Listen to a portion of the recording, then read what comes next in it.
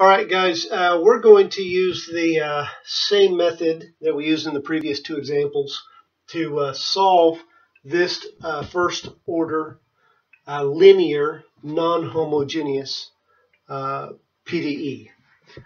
And anyway, so the method that we're using is the change of variables. Now I've written out the two equations and we want to compare, do a direct comparison. So we have a partial u, partial x, partial u, partial x. So these coefficients have to be equal. Likewise, we have a partial u, partial y, partial u, partial y. So these coefficients have to be equal.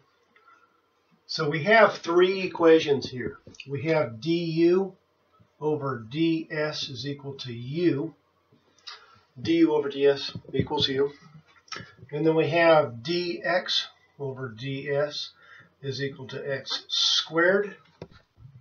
These two guys here. And then we have dy over ds is equal to y.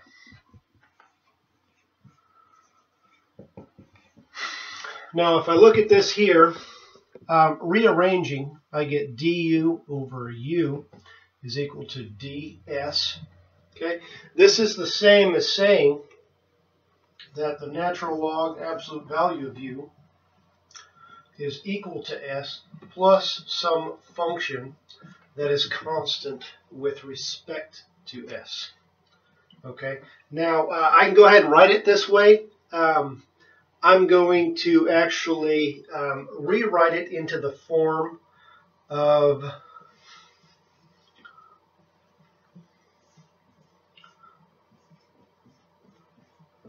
natural log of some function, and so we have to give the condition that f of c does not equal 0. Okay, so you can't take the natural log of 0. The reason that I'm doing that will become apparent here after a few steps. So now what we need to do is we need to figure out what s is, and we need to figure out what c is. And to do that, we're going to use these two equations. So to figure out what this constant is here, let's solve this for ds. So I get dx over x squared is equal to ds. And here I get dy over y is equal to ds. So this tells us that if I integrate this, I get minus x to the minus 1. If I integrate this, I get natural log the absolute value of y, and then I have some constant c. Okay, let's go ahead and actually write this as minus c, so that when I solve for c here, I get minus x to the minus 1 minus the natural log the absolute value of y is equal to minus c, and now I can just go ahead and get rid of these negatives. Okay, so this is the value of my constant that goes in here. Okay, now let's figure out what s is. To find s, I can use either one of these two equations. I'm going to go ahead and use this term here, or this equation here. I get dx over x squared is equal to ds. And that's the same thing as saying some constant c1 minus x to the minus 1 is equal to s. So if I integrate this term here, I simply get x to the minus 1 divided by minus 1 gives me this, and then I have a constant, an integration constant, and then that's equal to s. So using these two equations, I can replace s and c. So let's go ahead and do that here. I get natural log the absolute value of u is equal to this, which is c1 minus x to the minus 1, plus natural log the absolute value of f of c, which is x to the minus 1, plus natural log the absolute value of y. Okay, so I'm going to go ahead and erase this to kind of clear some room here.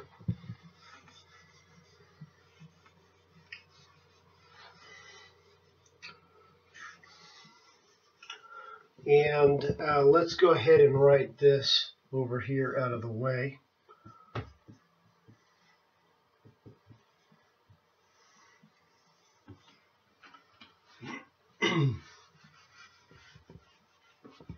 Okay, so now I'm going to move up here.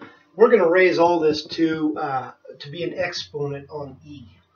Okay, so if I raise this to as the exponent on e, what I get is u is equal to e to the c, which is just a constant, so we'll call it c2, times e to the minus x to the minus 1, and then e and ln, those cancel, so I'm just left with f of x to the minus 1 plus natural log the absolute value of y. Okay, so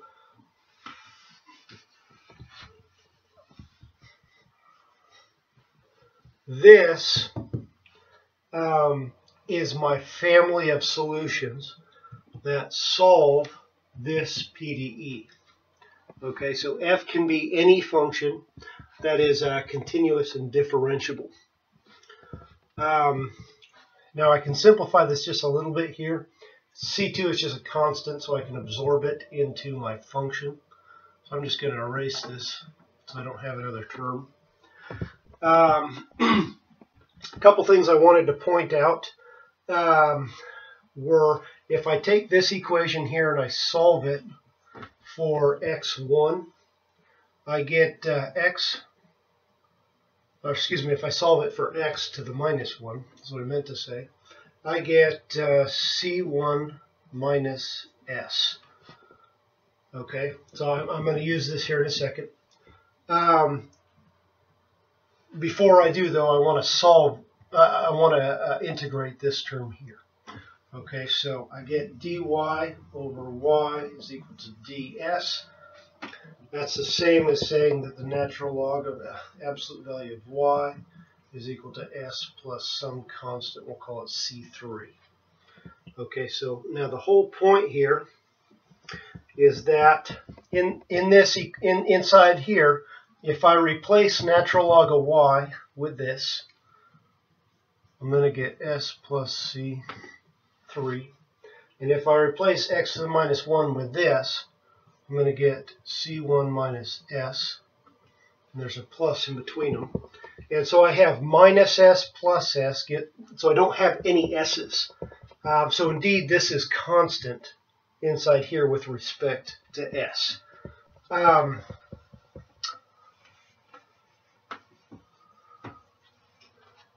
Let's go ahead and differentiate this.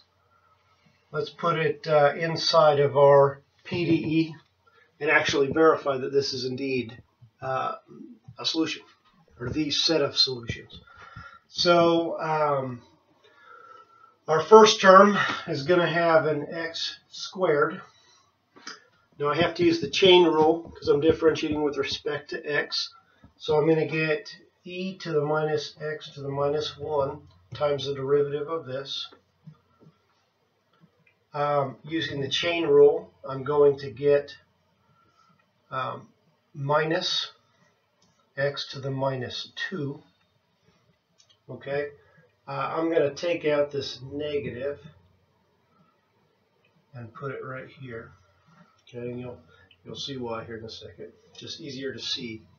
And so now I have a plus this times the derivative of this. So I have e to the minus x to the minus 1.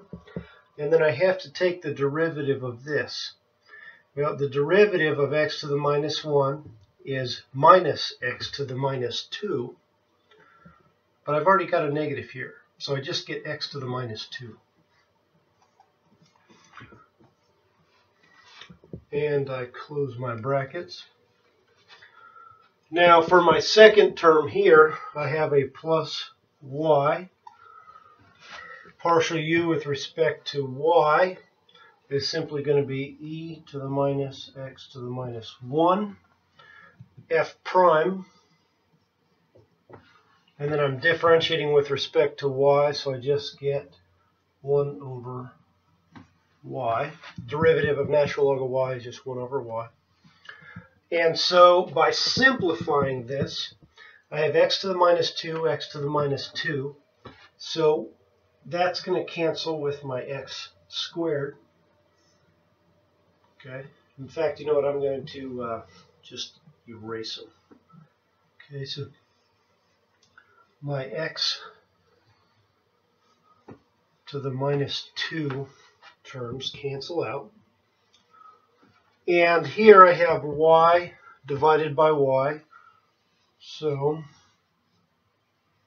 these terms cancel out.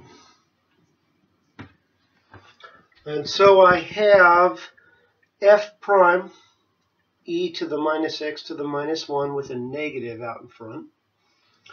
And then I have that same term but with a positive out in front. And so this term cancels with this term. And so I'm left with f times e to the minus x to the minus 1, which is equal to u. So this indeed satisfies, so this indeed satisfies our PDE. All right, guys, I did want to briefly explain one thing here. Back when we were at this equation, I had rewritten it as in this form here, which gave us the natural log of u is equal to s plus, and I had written this in the form the natural log of f of c, where c is a constant with respect to s. And so I just kind of wanted to explain this a little bit. How come I didn't just write this as s plus f of c? And the answer is that I could have. It's just that I know I have a natural log here. And so to solve for u, I have to raise this to as an exponent on e. And so if I write this as a natural log, then I get the f of c to come out in front. So let's just do this here real quick. So if I raise it to the as a power on e, I get e to the s times f of c. Okay, and e is just, e to the s is e to the minus x to the minus 1 times a constant. Okay. Now, if I hadn't written it in this form, if I would have just written it like this, then when I raise this as a power on e, I would get e to the f of c. So I would just get a little bit different format. Either way works. You get the same thing. Okay. I just wanted to explain that a little bit.